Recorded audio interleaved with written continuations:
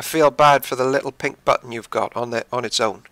Now, Hogu, I want you to take a minute and imagine being a little pink escape button. Just do that for a minute.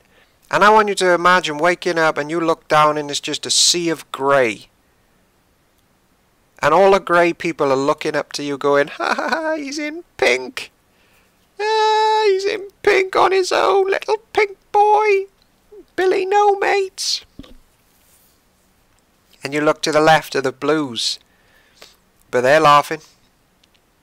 You look to the far hills, the white hills over there, for some sort of other pink friend, and everything around you is totally different.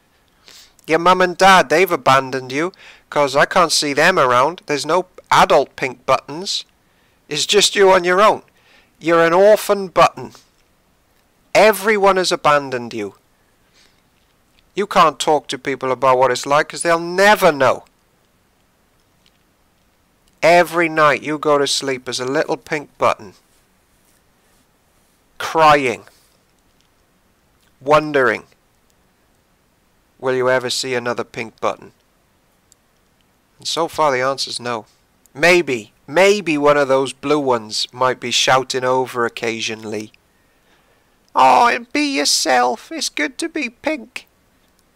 You know, you got a nice little blue one there amongst all the nasty blue ones. Oh, it's good to be pink. It's all right up there on your own. You're doing all right, mate.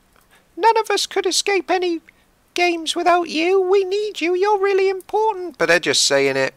They're really thankful that they're not pink.